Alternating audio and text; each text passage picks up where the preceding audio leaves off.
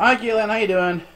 I completely understand about your exhaustion and fatigue and being tired, all work, no sleep.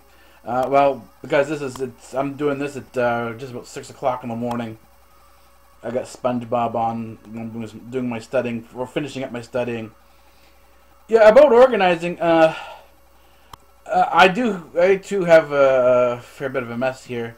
That always needs organizing, cleaning, and so on and so forth. So I really can't give you much of an advice in terms of how to do it, but just that if the project is large, break it up into smaller pieces and smaller chunks that seem easy to do, and that way, bit by bit, you get everything done. So that's what I do. Is that a lot goes on here, and right now I'm trying to fix up this particular room, become a diner.